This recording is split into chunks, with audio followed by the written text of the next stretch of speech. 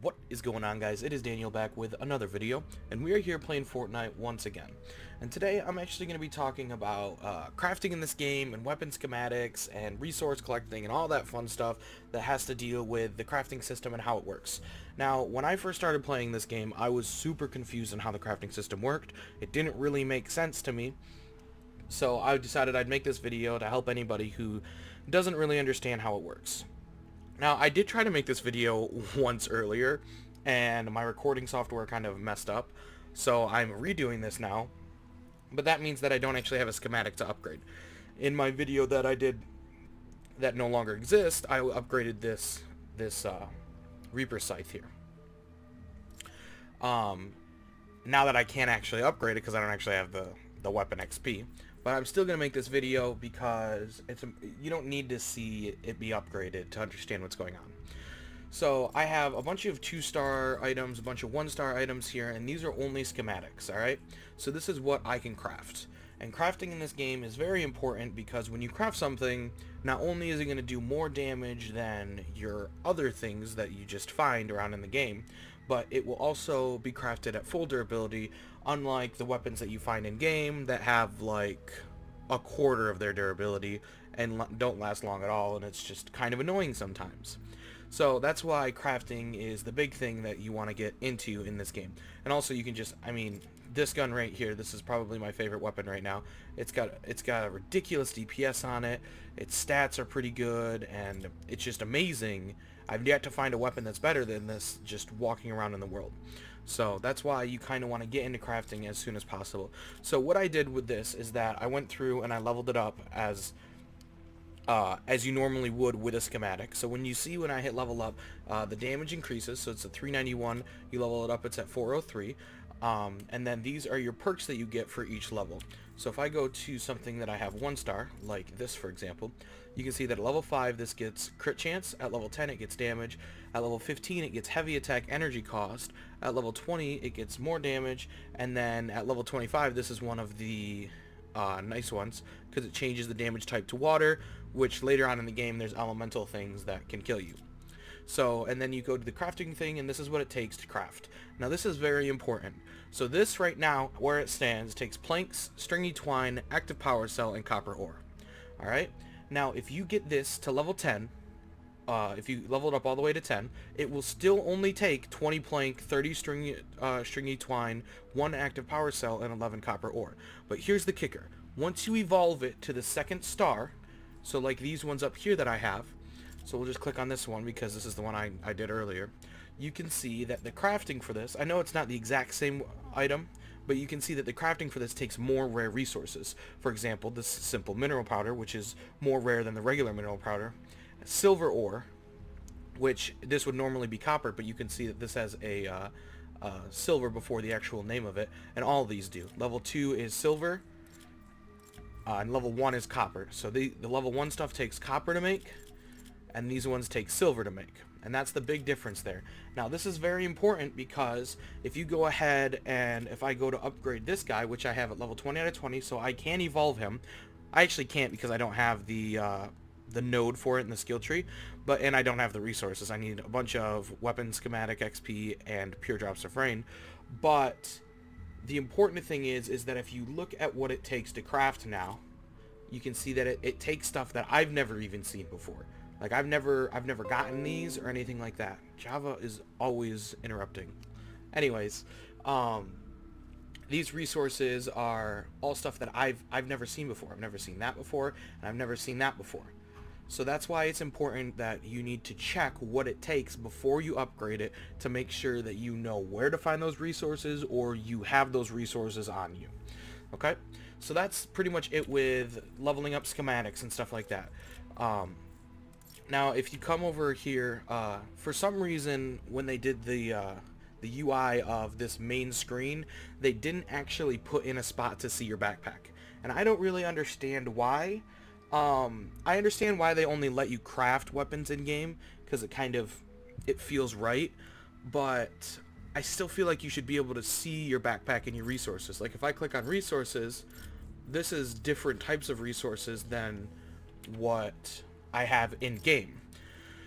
So that I don't really understand why they haven't done anything like that.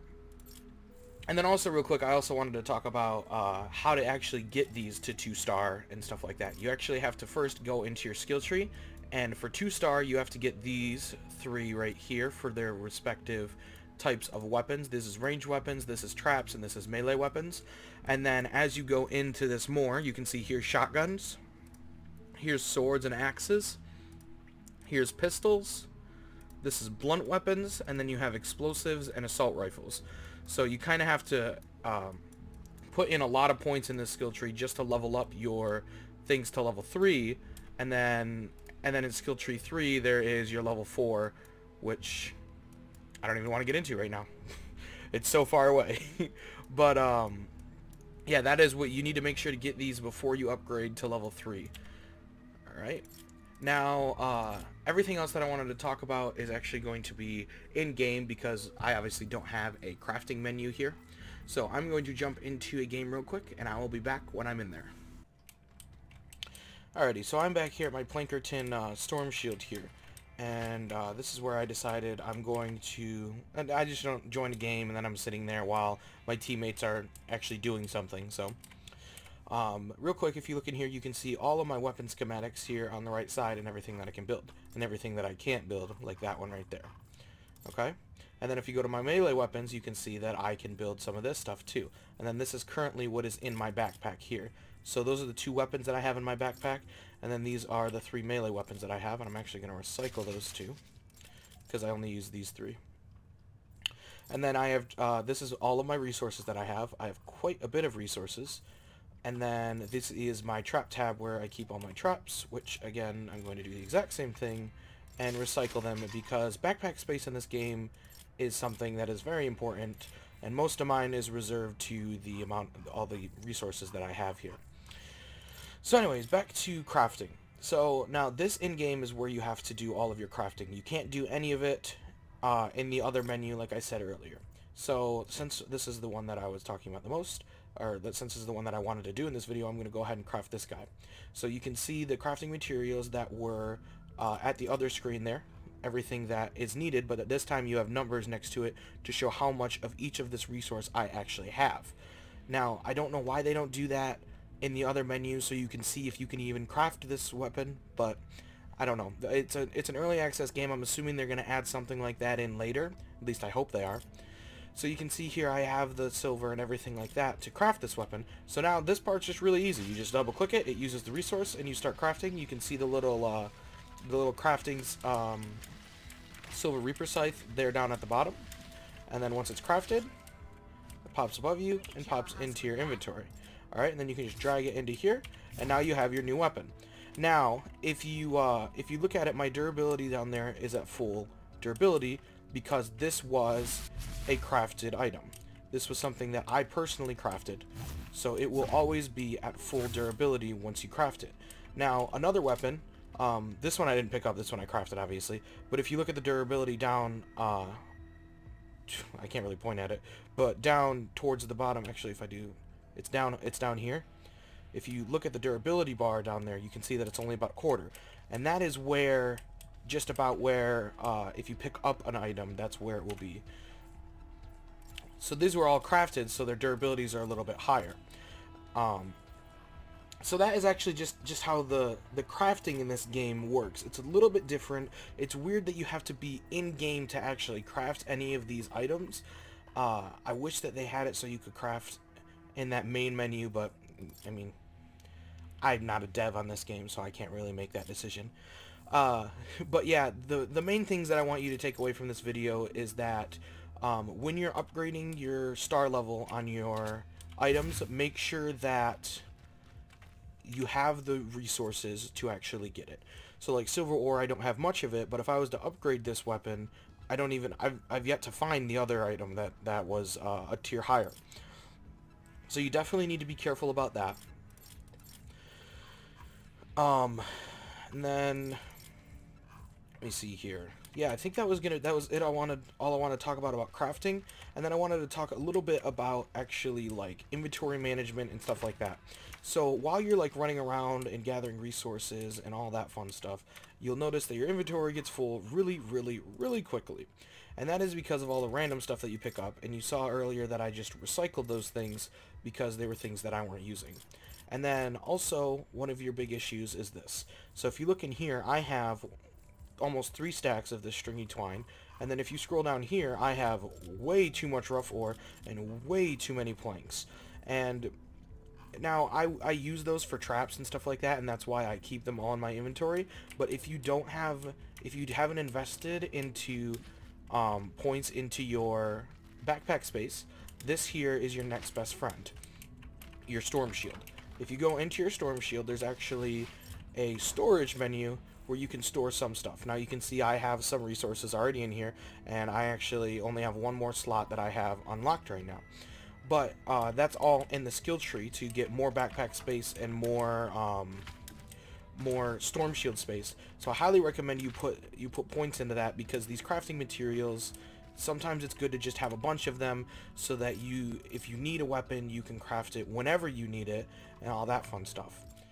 Alright, so I'm back here, and I did want to talk about one last thing here that I didn't talk about, and that was upgrading your survivors. So if you can see here, I've got a bunch of survivors here that are ready to be upgraded, but I really haven't upgraded them that much, and I actually don't even think I have the resources right now to upgrade them.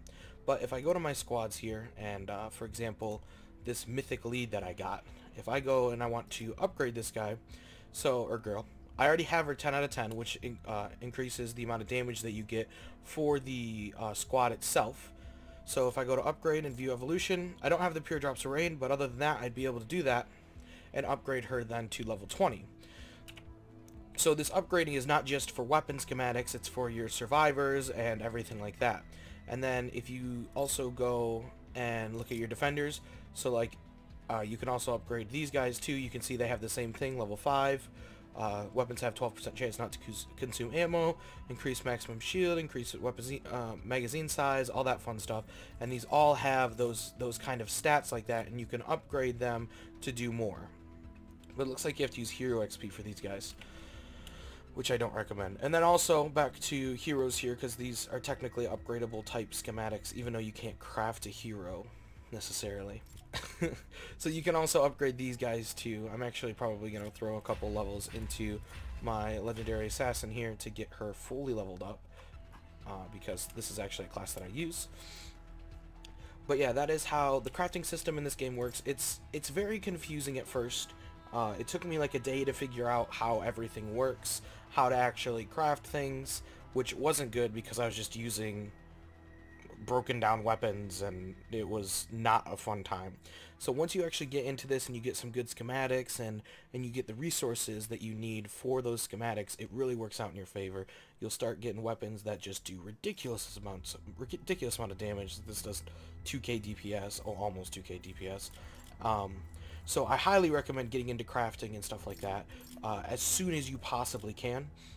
I'm sorry that you guys didn't get to see me actually level up this one, but then, like I said, my recording software kind of messed up, and I thought I was recording when I wasn't recording, and so, yeah. Anyways, I think that's going to be it for this video. If this helped you in any way, I would really like it if you liked the video or subscribed, and thank you guys for watching. I'll see you in the next one.